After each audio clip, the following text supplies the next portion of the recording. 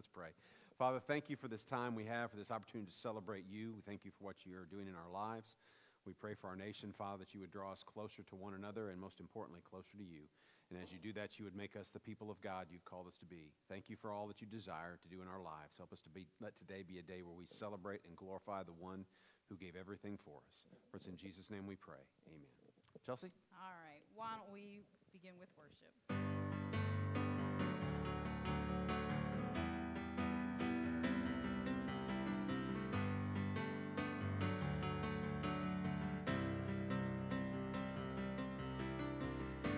Blessed be your name in the land that is plentiful, where streams of abundance flow. Blessed be your name.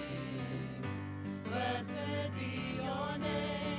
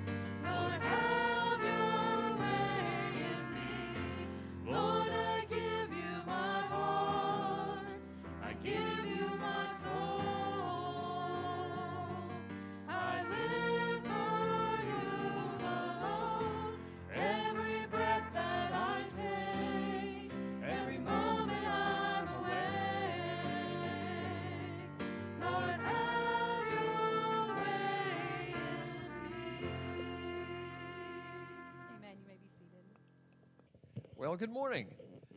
Happy Veterans Day. Happy upcoming Thanksgiving. We're starting to get in that season, and we're certainly glad to see everyone here. We hope you've had a blessed week, and maybe some have had some trying week, but for all of us, that's the reason we're here. We welcome you here, and you should find the connection card in the front of the pew in front of you. Please fill that out if you have either any prayer requests or just connect, just what's going on in your life.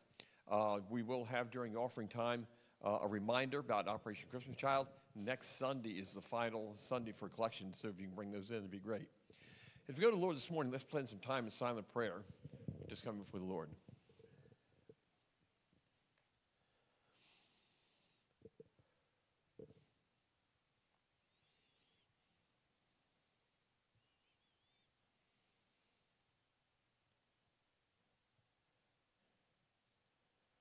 Father, thank you. Thank you for what you have done for us as a country. And as we sang this morning, great is your name. Please may we be forgiven for ever taking for granted the freedoms you have given us, and how thankful we are for those that have served to protect us. Thank you for the country that we have and for your word that it was built upon. Now, for those that have come through an easy week, thank God. We praise you for that. For those that have had a tough week, a tough month, maybe a tough season we've come through as a country, may we bring healing and know that we are all together coming under your name, coming before you this morning. May you bless Pastor Mike, the message that he brings. May you give us ears to hear, and more importantly, Father, a heart to listen. May we take that word and never, never be unbold to go out and present it to a world that's lost and dying. We ask these things in your name. Amen. Well, good morning, folks. Wow, it's November, right? It is, and November is moving on, and we will be celebrating Thanksgiving here very soon. And we all know what happens, yeah, and cold too, yeah. And we all know what happens after Thanksgiving, don't we?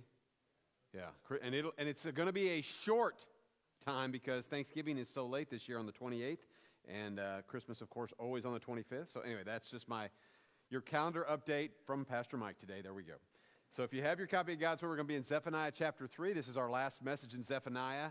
As the prophet closes out this text with all the things he's been saying, we'll kind of walk through this text today, and then we'll kind of be getting ready to a couple other messages on some other things. Then we'll be moving into Christmas season. Before you know, we'll be talking about those kind of things, getting ourselves ready to celebrate the birth of our Savior and our Lord. So, if you're able, would you stand with me as we read Zephaniah chapter 3, verses 12 through 20, closing out this text. All right.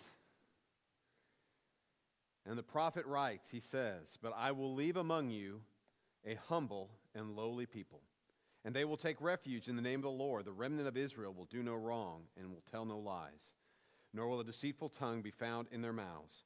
For they will feed and lie down with no one to make them tremble. Shout for joy, O daughter of Zion. Shout in triumph, O Israel. Rejoice and exult with all your heart, O daughter of Jerusalem. The Lord has taken away his judgments against you. He has cleared away your enemies. The King of Israel, the Lord, is in your midst. You will fear disaster no more. In that day it will be said to Jerusalem, do not be afraid, O Zion. Do not let your hands fall limp. The Lord is your God. The Lord your God is in your midst, a victorious warrior. He will exult over you with joy. He will be quiet in his love. He will rejoice over you with shouts of joy. I will gather those who grieve about the appointed feast. They came from you, O Zion. The reproach of exile is a burden on them.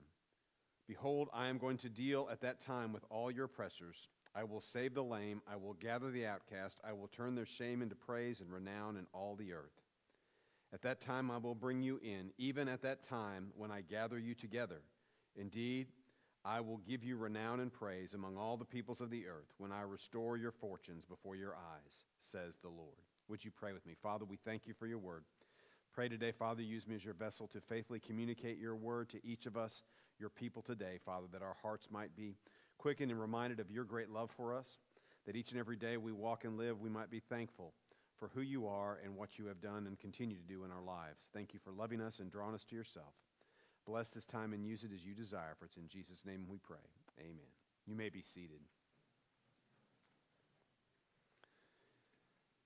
Well, we look in the text here, and this is kind of one of those texts that is at the close of the prophetic book, and we've seen the prophet say some things that were not all that encouraging for the people of God because of the way that some of them were living, but we see this hope and this idea of a righteous remnant that God is bringing out of his people. And God always kind of has this theme is throughout the prophets, is throughout the entire Old Testament. There is the idea of the righteous remnant, the concept and understanding that while many people may choose or say to follow God, there are usually only a handful that stay faithful to him, even through the difficult times. And that's what he's calling these people to remember, that, to be faithful, to be among those that are declared here. He talks about them in the beginning of this text, in the verse 12 and following, when he talks about those I will leave among you, a humble and lowly people. They will take refuge in the name of the Lord. And in times in the world that we live, often there are times when it's hard to find refuge. And many of us like a place of refuge. We like a place of comfort and peace, a sanctuary, if you will, a place where we can kind of rest and focus on things. And yet sometimes life is a little bit crazy. Is that fair? And I think over the last few months, we've had that. And even now, we still have a little bit of crazy going on. That always seems to be the case in our country and in our world. But the reality is that in spite of all that, God is still God. God is still in control, and God will accomplish his will and his purposes in spite of what others may think. I think as these individuals were listening to this text, as they were trying to understand what the prophet was saying, as he was speaking to them and encouraging them, they had gone through a difficult time of struggle and trial and difficulty and pain and anguish and questioning God. God, do you still love us? Do you still care? And maybe some of you have felt times like that. Maybe you're going through a time like that at this time in your life where you're wondering, God, where are you? I don't understand why I'm having to deal with this. And yet, what we find as we walk through life and we trust our Savior and our Lord is that he walks with us in the midst of those times. Sometimes life doesn't give us a simple answer or the answer that we're looking for. We've kind of been spoiled a little bit into our minds thinking that every problem we have in life can be solved in just a matter of minutes, when some problems that we have in our lives take years for us to deal with. We have to wrestle with them. We have to allow God to work in us. Some things that we need to understand in life don't come instantaneously. And yet, there are so many times that it's easy to get frustrated. It's easy to get discouraged when things don't go our way. Does anybody else get upset when things don't go their way? Some of you chuckle. Some of you smile. Some of you don't want to talk about it, and that's okay. I understand. There are going to be times in everyone, if you live long enough on this planet, which is about probably, I would think it would take about a week, if it's that at all, you're going to find that things aren't going to always go your way. You're going to have challenges, whether you work at a job, whether you're going to school, whatever you're doing in life. Even when you're retired, there are times that things don't go your way, right? How many, I know we have several in our midst that are retired. How many of you, everything works out according to your plans every day? Kind of thought so. It's kind of the way it works. That's the way life is. But that does not give us a reason or a privilege or a right to be discouraged and to be angry and to just kind of say, well, I give up. But instead, we're called to trust our Savior even in the midst of times when things are challenging. And that's really a part of what Zephaniah is trying to tell God's people here, as he's reminding them to be faithful, reminding them to trust God no matter what goes on, no matter what the world looks like around you, to trust him, as he describes him in that very first verse. And then he talks about this remnant he describes in verse 13. They tell no lies. There's no deceitful tongue. They are focused on their King and their Savior. They trust him. They know that things do not look and appear the way they want them to. Some of them at this time, he's talking about people that had been in captivity, that had been in suffering, that had been in difficulty. And yet, instead of giving up, they chose to trust God. They chose to say, God, I know it doesn't look like you're in control. I know it doesn't look like things are going to go the way I want them, but I know you are faithful. You know, a lot of times in life, I think of the many saints that have gone before us, and I especially have a desire and I don't know if it's a desire, concern, but a love and an admiration for many who have given their lives for our faith in our world. And that is not something that just took place thousands of years ago. That still takes place every day around the globe. People that are facing hardship, people that are facing difficulty, and people because of their faith will lose this life because someone doesn't like the way that they live and the way that what they believe. It's a constant reality in the world in which we live. And I wonder, as a person is processing through those last moments of life or last days of life, what they think about my belief and hope and prayer for us. I'm not saying that we're on the last days, that's what I'm saying, but I am saying is that we understand that God is in control of all things, and we rest and trust our lives and place them in his hands, knowing that he will accomplish whatever he desires in our hearts and lives, in and through us, in ways that maybe we didn't see or even imagine. As I was thinking about that, I was thinking about one of the apostles that we know quite well. In fact, we've looked at many of his writings. The Apostle Paul, as many of you know, was one who was faithful, and he died a martyr's death. He was beheaded for his faith eventually. After all those years and all the imprisonment, all the things that he'd endured, finally came to the time when they just couldn't handle him and didn't want him around any longer, so they eliminated him. And as he faced his death, he did not seem to be, I don't think he was someone who panicked, who worried. He just knew God was in control, and he would trust God's hands even with his life and with his death. And all of us, while I don't think are going to face something like that, we face the reality that this life that we live is temporary. Now, I know when you're young, you think you got forever. Because there was a time when I thought that. I am not young anymore, haven't been young for quite a while. I may be younger than some of you in the room, but that's not the issue. I realize that my life has an expiration date. How's that sound? That's pretty morbid. But it's true. All of us have a set time to live on these earths. The Lord knows our days. They are numbered. He knows what time we have when He will call us home. And what we have to understand as we walk with Him is trust Him with the days that we have, that God can use us and use this life that we've been given for the most faithful service to Him and in a way to exalt and glorify Him and to point others towards Him. And that's always, I don't say always, but that's been my prayer in life, that this life that I live isn't just something I do to pass time, but becomes one that glorifies and honors Him. Because none of us know how much time we have. None of us know when that moment that we are breathing is our last moment.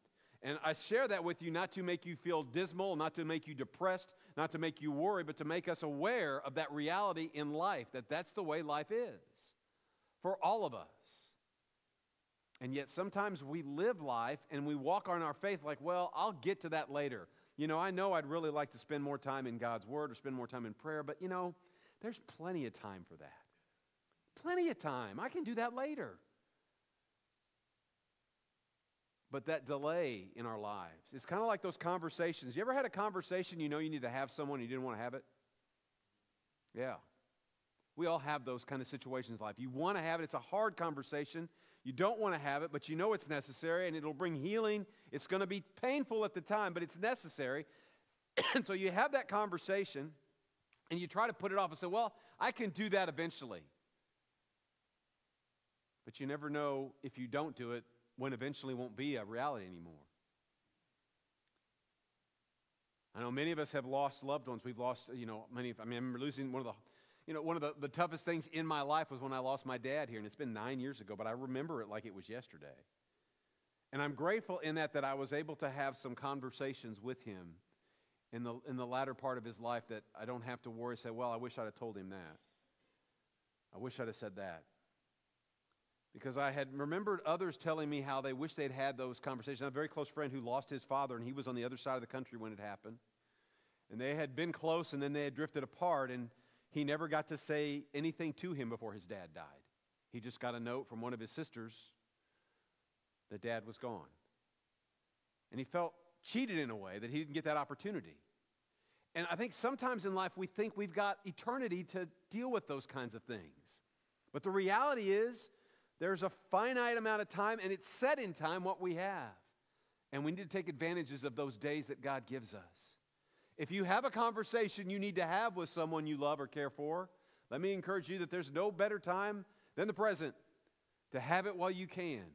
If there's somebody in your life that you want to let them know how you feel, that you love them and you care for them, why not tell them now? Why tell them at their funeral when they can't hear you? I don't know how many funerals I've done where people are upset, and I don't think they're upset as much about the loss as that they never had a chance to talk. And they say wonderful things. Oh, you ever notice nobody says anything bad about someone at a funeral? That's just not what happens. We don't do that. But they say these wonderful things, and I always wonder, did you tell that to that person when they were alive so they could hear them? I mean, it's great that we get to hear them, but did that person get to hear them, the person that you love? And sometimes I'm going to pick on guys for a minute. Is that okay? Because I am one, so I figure it's fair. Because we have this kind of way that we deal with feelings, don't we, guys? We don't deal with feelings sometimes very well. We don't like to. It's not a part of the way we're wired. That's what we excuse it as. But sometimes it's kind of like this. My wife and I have watched this guy. He does some YouTube videos, really funny. He's called The Relationship Guy. He does some really he's a Christian. He does some things. But one of the things he says about men that I think is so true, he says that how often should we tell our wife that we love her? Daily, regularly, right? But I told her 3 years ago it should be good enough, right? You laugh, guys. Why? Because it's true. We do that, don't we? It's the way we are. I mowed the grass, or I did this. Right? That's fine. There's nothing wrong with those things. But sometimes we need to tell people that we care about them. And maybe that's part of what God's been dealing with me in my own life, with my wife and I, and just my own, is not having those, is being taken advantage of the opportunities that we have to share those with those that we love them. To take advantage of the time that we have. Because in this text, you say, well, what does that have to do with this text? It has everything to do with this text, because this text is about a restoration. It's about the remnant of God's people. It's about God's relationship with his people. Because God has called us not to a religion. God has called us to a relationship with him. And I'm not just using semantics. I'm being as honest as I can be here. Now, religion is a part of the way that we express that relationship. But at its core, it is not the end all. The end all is our relationship with God. Your religion will not save you and help you stand before God in eternity, will it? You can say, I'm a Baptist, I'm a Presbyterian, I'm a Pentecostal, whatever. I'm non-denominational, whatever that is. And none of that will mean anything to God. What will matter is the relationship that you have with your Creator through his Son, our Savior. That is the only thing that will enable us to stand before God and be welcomed into God's kingdom because of what he has done. So it is a relationship that saves us. And the people of God in this day had lost sight of that, many of them, that we've seen throughout the text, that we've looked through this the last several weeks as we've walked through Zephaniah. But here he's trying to tell them that some of you got it, some of you understood it. And when he says in verse 14, shout for joy, O daughter of Zion, shout in triumph, Israel, rejoice and exult with all your heart, O daughter of Jerusalem. Celebrate what God has done. Be excited for the God that you love and worship. Rejoice because he loves you. Now, there are a lot of things in life that I'm thankful for. We do that. I don't know if you do that at your gatherings here in a few weeks at Thanksgiving. You try to remember some things you're thankful for, and it's good to do that on a regular basis. Not just once a year, but it is. But I am most thankful in my life for my relationship with my Savior. Understand, because without that, nothing else would be here. I wouldn't be here, probably. And I'm just saying I wouldn't be around. Secondly to that, and equally important, I believe, is the relationship I have with my wife. I'm beyond grateful for that relationship that we have, that we've been together for a while, and many of you have been together a lot longer, and that's awesome, and I hope many of you get a lot more years than we've already had. We've been married for 38, but we've been together since high school. Yeah, that was a long time ago.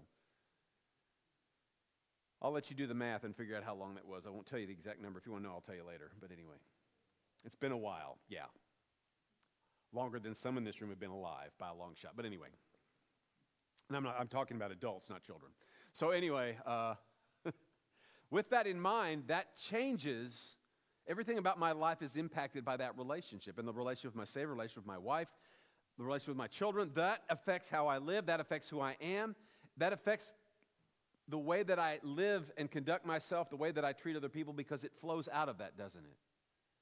The essence and importance of family and those intimate personal relationships is at the very core. So why would not our relationship with God also be exceedingly important? Because everything about our lives ultimately flows out of that, does it not? How you love God, how you walk with God, the relationship, the closest that you have with God, that will affect the way that you live. That will touch your lives. It will touch your family. It will touch your friends. It will be seen at work. It will be seen in the way that you live, will it not? And all too often in a world in which we live, we think of that as something that, I got time to work on that. And you do. And I'm not trying to say you don't have time. But why not enjoy the blessings of it now? Why wait till you're 20, 30 years from now to try and enjoy that? Why not enjoy it now? I can remember one of the things my dad, as I've talked about him a lot, and one of the things he always told me was he wished he were saved at a younger age. My dad was saved as an adult. He went to church like everybody else did in his little town, And he was also not the most, as my grandmother used to say, he was a very ambitious young man. You can take that in a variety of ways. It had very little to do with his desire to get a good job and be a hardworking. He was always getting into a little bit of trouble. And so he had done that much of his life, but he, as an adult in his mid-20s, at work with his supervisor, began to hear about Jesus. You know, he'd heard it, but really began to experience it. And basically it was his supervisor that led him to Christ and then discipled him. And he was baptized, and I think it was about 20, it was before I was born, but about 26, he was baptized. And it changed everything about the trajectory of his life. It changed our family, and I didn't even know it. I wasn't even around yet, but it's going to change everything because it helped. Because my mom and him, when they would tell me about that, they would say we were kind of at a crossroads whether we were going to follow this God thing or not. They had been through a difficult time trying to have a child and been unable to have a child. And my mother had a miscarriage and those kind of things. I'm talking about myself and my family, but anyway, that really affected them deeply and emotionally. And my mother was very bitter about that, obviously. As many of you women who've experienced that understand how painful that is. And thought that she was never going to have any children. And so they didn't know what to do. But this friend of my dad who had led him to Christ, discipled him, helped him with an idea that maybe, just maybe, you could try adoption. Well, we don't have the money. Well, it's funny how God works things out, isn't it? And this gentleman helped them start their family. And I always remember my dad. We spent so many times and nights when we still lived in that town over at their house, and I didn't know why we were always over there. And then I found out later that's why we were always over there, because this supervisor, this friend of his, this man who led him to Christ had started our family. In a sense, had helped us, given us the money that we needed, and my parents needed. I wasn't around, so what did I know? I mean, I'm a baby. But all of those things, and I use that as just a thought, an idea of how God works sometimes in the midst of circumstances that you aren't even aware of before you as he works in your life. And we could go around this room this morning, and there are stories for each of you how God has miraculously moved in your life, in your family's life, to draw you close to him, to bring people together, to do what he does. And we sometimes forget that that's done in the context of a relationship with a loving Father who desires to work in and through us. God did not do that, does not do those things simply because we attend church and we're a member of a church. He does that because of our relationship with him. While I believe church membership is essential and important in our walk and our spiritual pilgrimage and our growth, it is not saving. Do you realize when you go before God, he will not ask for your church membership letter? Did you know that? No. Why would he do that? He will know that you are his because of what you have done with his son and the relationship that you have with Jesus Christ by surrendering your life to him. And these people were struggling with this idea because they were still thinking about it in the terms of, we got to do these 6 things. We got to do this. We got to do that. And the prophet is trying to remind them it's not about that. It's about that abiding with him. It's about that trusting him. When he refers to the righteous remnant, those were those people that remained focused on God. When everything else was crazy, they trusted God. And God is and was and is faithful. And walk down a little bit. Verse 17 reminds us of God's faithfulness when it says, the Lord your God is in your midst. That should be enough right there. You could probably quit with that part of the verse. Just the fact that God is present is enough. A victorious warrior, he will exult over you with joy.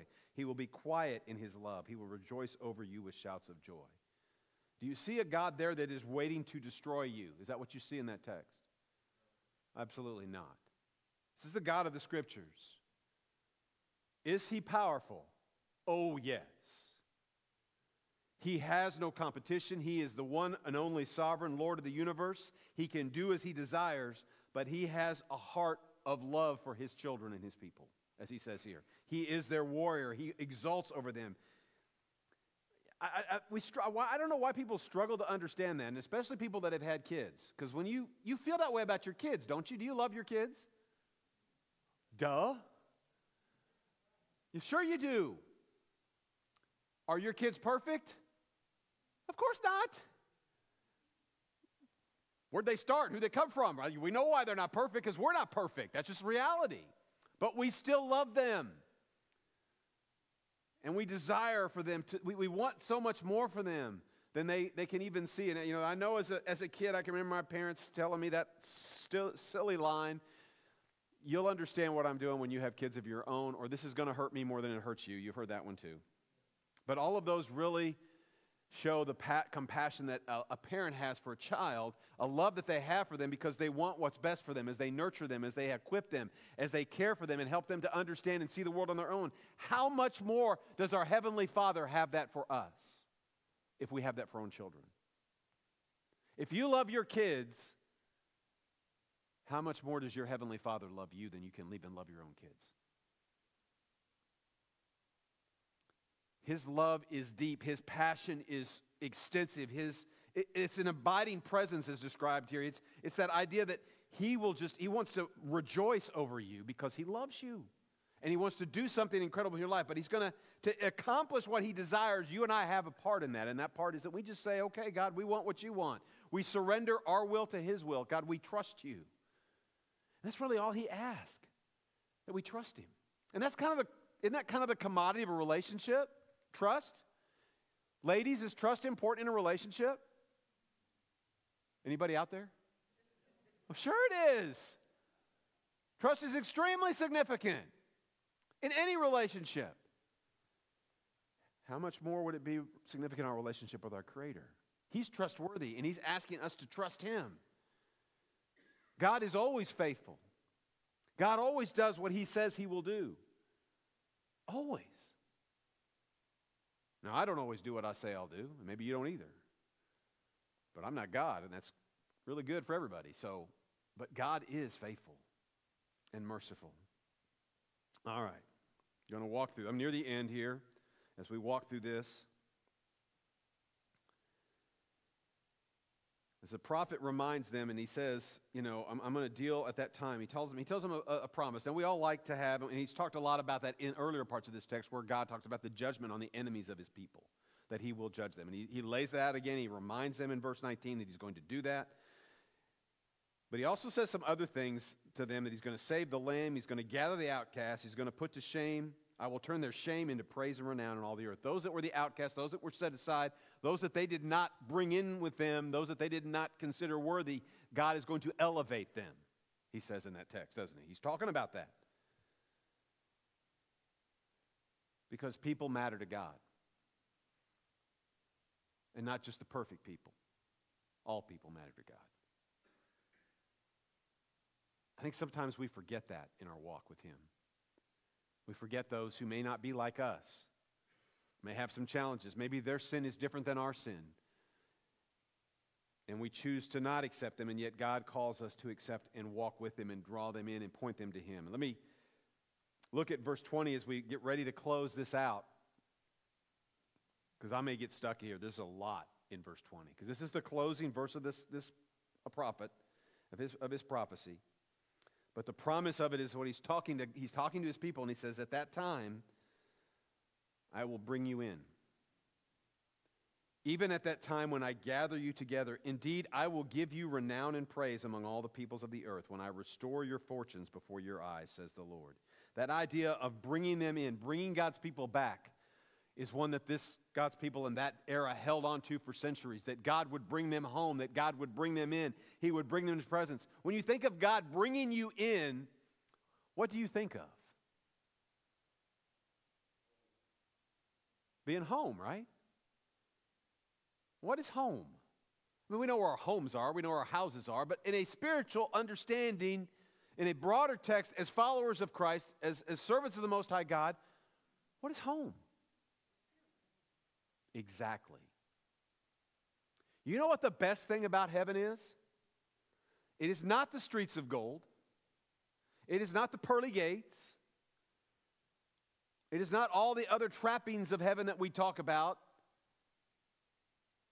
It is that God is there. And we are with God. And we are in his presence completely, totally unhindered. There is nothing as it is now, like a veil that separates us in this life to the next. We are with him. We are celebrating him. We are walking with him. We are talking with him. We are engaged with him. We are in his presence in a way that we have never been in his presence before in heaven. And that's why it's going to be incredible. I do not have words to describe what it will be. And it's not because of all the other stuff that we think about. Because you think about all those other things we talk about, the walls, the gates, the streets, and all that. That's just like the adornment. That's just stuff. But God is there. Your Creator, the one that molded you and made you, is there. The one that designed you. The one that loves you so much that He sent His one and only Son to die for you. You will be with Him. That is the restoration. That is the hope on a broader sense than what. Obviously, this is talking about the people coming back into their land. That's what the prophet's talking about, coming back home. But in an even broader sense, he's alluding also that there's something bigger that God has planned for us than you even realized. I think God wants to do a little bit of the restoration that He's doing with God's people as He talks about here, not just waiting till we get to heaven. I think He wants to do some of it now. Do you know you can have glimpses of that in this life?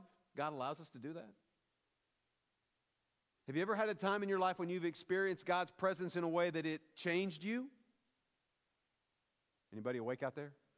I know I've been talking for a long time, but I hope you have.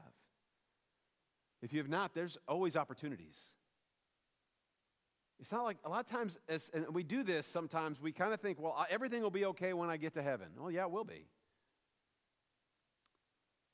But God doesn't save us just so that we wait to get to heaven, does He? Why does He leave us here after He saves us? What do you think? Huh?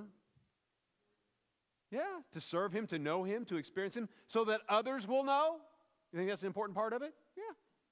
There's a lot of things to it, but the idea of walking with Him in this life, even when it's hard, even when it's difficult, even when it doesn't make sense, helps us understand who He is and how much He loves us more and more.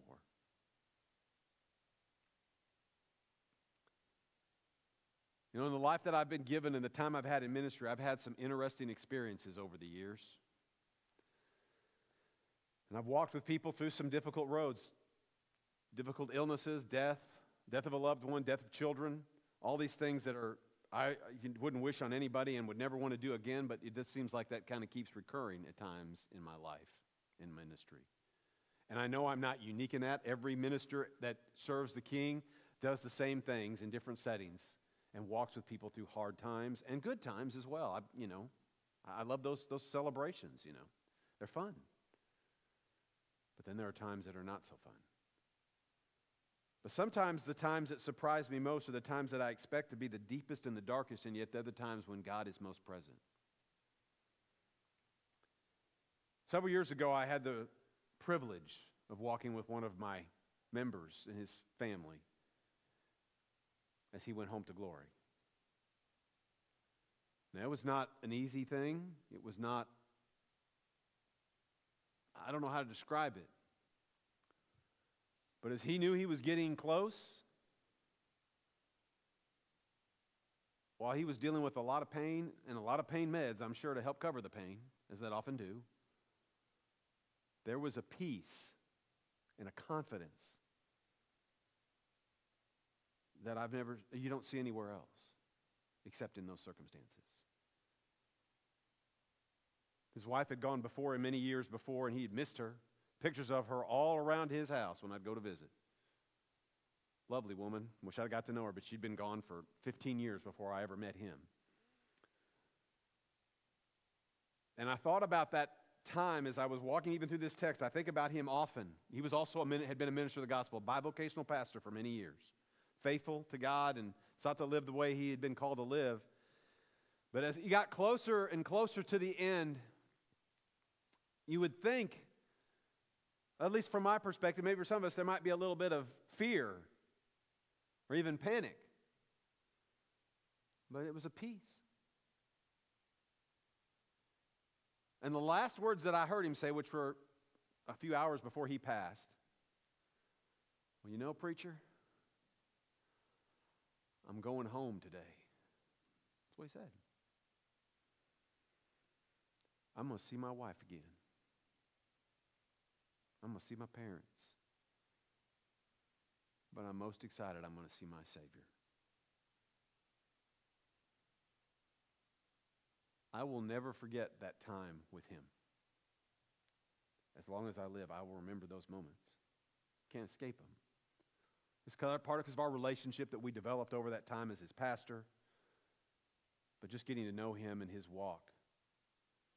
But that he was anticipating that showed me a lot about what it means to be a follower of Christ. This life is not everything. It's temporary, and we know that. And I'm sorry if this has been a downer for some of you today that I talked about this subject, but it's a subject we all have to deal with. Did you know that? We like to think it's something that it'll never happen to us, but it's happened to everybody that's lived on this planet before us. And if the Lord tarries, it will happen and keep happening until he comes back. But our main job as followers of Christ, I think, for that moment is to help ourselves and others be prepared for that, to be ready, to know that he is our Savior and our God. He is in control. He loves us, and it's about going home. And not the home with brick and mortar, but the home made by his hands and in his presence. I will hope in some small way today that I've communicated to you the depth of his love for you. That's my goal in life, and my goal as your pastor, that you and I would begin to understand a little bit more just how much the one who made us loves us. I can't adequately articulate it, but I think the prophet says it as well as anything. And I want to read that last verse again as we close. In verse 20 it says, "At that time I will bring you in. Even at that time when you gather together, indeed I will give you renown and praise among all the peoples of the earth, when I restore your fortunes before your eyes, says the Lord." Would you pray with me? Father, thank you for your word. I thank you for this time, and I pray, Father, today I have been faithful to your text, to your word, to what the prophet had said all those years ago, to communicate to each of us, your people today, who you are and what you desire for us to hear. And Lord, I pray that, God, you would use this time in the service for your purposes, for your plans to accomplish your desires in our lives. And if there is one here today, either present or on the live stream, that has not come to know you and experience a relationship with you, I pray that today would be that day. Because there's no better time than the present to begin our walk with our Savior. Bless this time and use it. May you be exalted and glorified through it. It's in Jesus' name we pray. Amen.